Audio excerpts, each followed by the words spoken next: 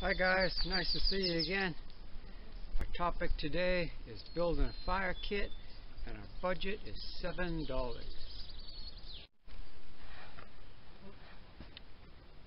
The first thing that I'd recommend that you go out and buy is a ferro rod, and they come with a striker. And you can get those online, eBay, or Smoky Mountain Knife Works, other places, $5 or $6. Or in your local area, you can go to a department store, go to the sporting goods section, Walmart, etc.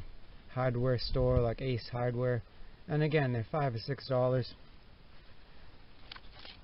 And you might already have jute twine. If not, you can go out and buy some. It's cheap, $1 or $2. So we're talking around $7. And that's the total cost for the fire kit that I'm going to show you today, because the other stuff you have around your house. The next thing I would add to your fire kit is cotton balls. Everybody's got those. If you don't have a bag of cotton balls in your bathroom, you can steal them out of the aspirin bottles or your wife's makeup kit or something. And then petroleum jelly, and these work together. Next, you scare up a tin.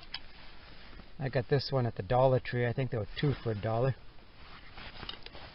Or here's a tin of chewing tobacco found beside the road. Just any old tin, if you have one.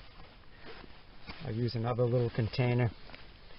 And what I've done is I've taken the cotton balls and I've tried to force in a lot of petroleum jelly. And then again with some jute twine. See, that's just loaded with petroleum jelly. That's a cotton ball.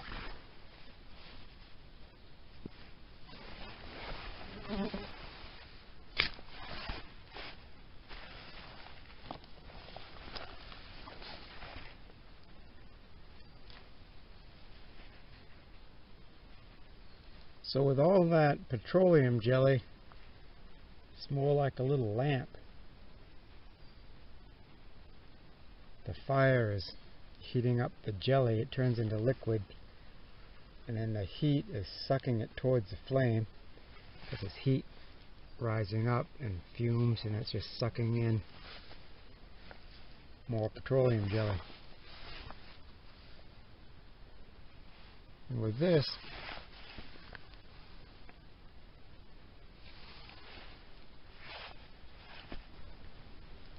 seems like I have a long time to get a fire going. See, that's really extending the flame, and I have got all this. And more than that, I just didn't feel like unrolling it all.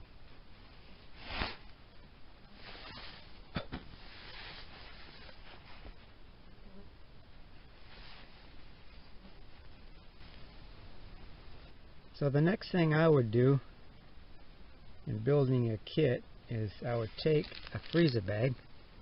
Just the regular Ziploc bags are okay, but the freezer bags are more rugged. And you put the ferro rod with the striker in there. Then put in the jute twine. Then some cotton balls. And around the house, everybody has butane lighters, don't they? Throw one of those in there. Throw another one in there. Put in your tin. And I like candles. Candle stubs.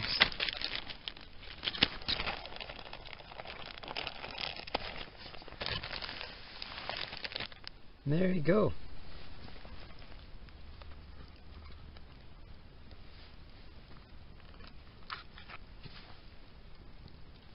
What else can we add to your fire kit?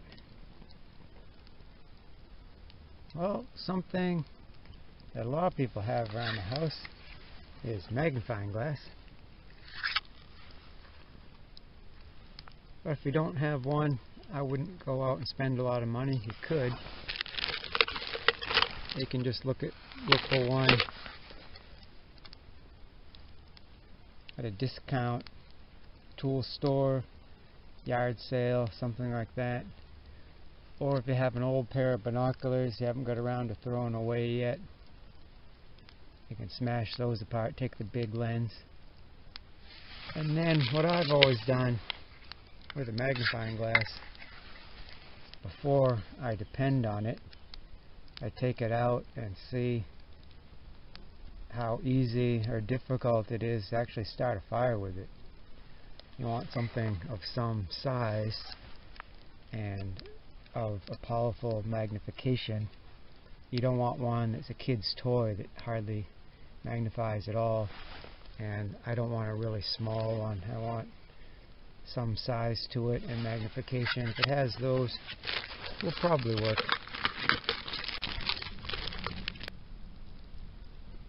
Then what do you want to put in your kit? Well, I've gone over the Ziploc bag and the things you might buy, the ferro rod and the jute twine if you don't have it already. Then just throwing in some things that you have around the house. Then what? I'm sending you on a quest for birch bark. It's not found in every area of the world, of course. I'm filming now in New England. We've got lots and lots of birch trees, and I'll show you how to forage that without damaging any trees. Here's a birch tree with the bark starting to come off where it naturally does. And some people carefully tear this off. You could, I'm not going to. But if you did salvage some, harvest some, just on the end, you don't want to be pulling this and going around, because if you pull bark off the tree, then there's an area exposed, then disease can get in there. And if you pull the bark off all the way around, then the tree dies right there. But there's no need really, because I just look around a little bit. And here's some that fell off just naturally in the wind.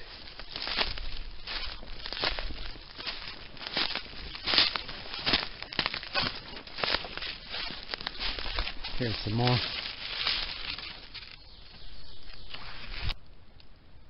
This birch tree is dead, obviously. The wood's starting to rot, though it still has some structure. Moss is growing out of it. But this bark is still very flammable. Or even better, the same log, but up here in the air. That's great stuff.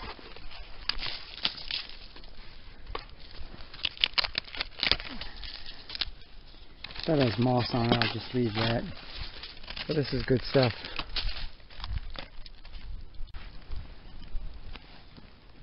Throw the birch bark in your Ziploc bag and we're done.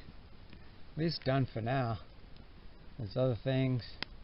Friction fire, flint and steel. If you're starting out, I suggest you practice with what I have here. But we're done for today. In another sense, we're never done. So you can throw the Ziploc bag in your pack, a pocket, or a pouch. The pouch I brought today is this unconvincing military reproduction.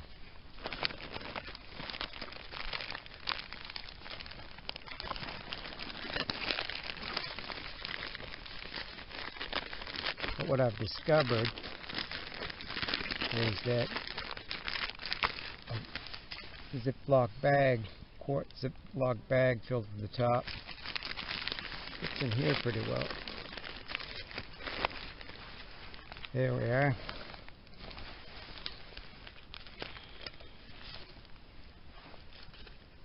Still got this pouch.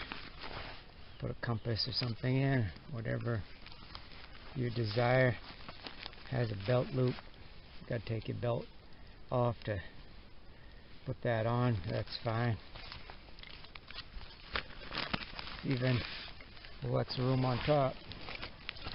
What do we know? More birch bark. Little twigs. When you're at home because of the quarantine or stay-at-home mode or whatever, you're bored, you can take a dry stick, be carving it with your knife, put the shavings in there. Just experiment. If you're in the city, there's no dry twigs, just a concrete sidewalk. Well, there's construction down the street. You can ask the owner or the manager, foreman, kind of jump in your dumpster and take out like some lumber scraps. A lot of it's pine or spruce, and it's kiln drying, right? So get some really dry shavings off of that, throw it in your kit. I mean, you're a bushcrafter now, and the more you experiment and practice, the more experience you'll have. Plus, it's a lot of fun. That's it for now. I thank you for joining me. If you liked the video, I ask you to give it a thumbs up. If you didn't, thumbs down. You know, it's just the way it is. Can't get something for free. I have to earn that thumbs up and comments, and I'd like to have you as a subscriber. Hang out more. But anyway, thank you for joining me, and I'll see you again soon. And the Spirit and the bride say, come. And let him that heareth say, come. And let him that is athirst come. And whosoever will, let him take the water of life freely. Revelation 22:17.